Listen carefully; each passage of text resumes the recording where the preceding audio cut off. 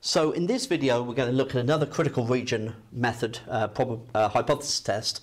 The probability of a customer ordering a tea is known to be 0.33. Out of 25 customers, 9 ordered a tea.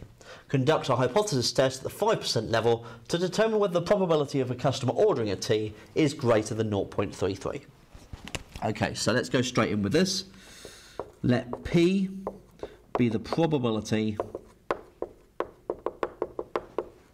of a customer ordering a tea.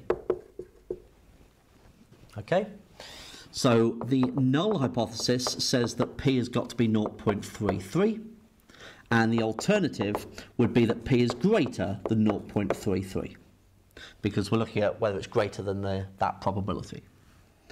We assume that H0 is true, which sets up a binomial distribution with an n of 25 and a probability of 0.33. Okay, now we go to our tables. So menu, number 7, binomial CD and list. Now, do we need to type in all of 0 to 25? Probably not. A third of the way is around about 8.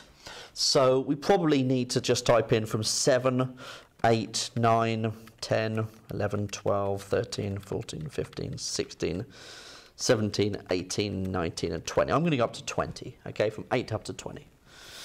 N is 25. The probability is 0.33, okay. Now if this is, I'm not getting the values that I want, then I can always increase the number, okay, onto my list. So, looking at my table that I've generated, okay, now I'm looking from the top end, because we're looking at this greater than, and this 5% at the top end, so 0.95 overlap, okay. So I'm going to get 11, 12 and 13, I've got 0.9141, 0.9616 and 0.985. So the 5% overlap, the 0.95 is there. So we don't want to write in the probability of x being greater than or equal to 11 and 12. You always add 1 to those to find the overlap. So you look at 12 and 13. Okay, if you did 11 and 12, greater than or equal to 11 and 12, both of these would be greater than the significance level. You wouldn't have found your critical region. So greater than or equal to 12 is 1 take away less than or equal to 11. So 1 take away that one. So we get 0.0859, which is greater than the significance level.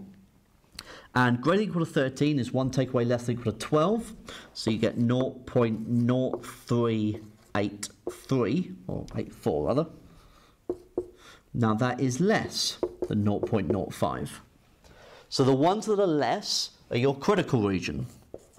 So the critical region is 13 or more. So 13, 14, 15, 16, 17, 18, 19, 20, because I can't count clearly, 21, 22, 23, 24, 25. Okay, that's your critical region, 13 or more. Now, 9 customers ordered a tea. 9 is not in the critical region. So we fail to reject H0.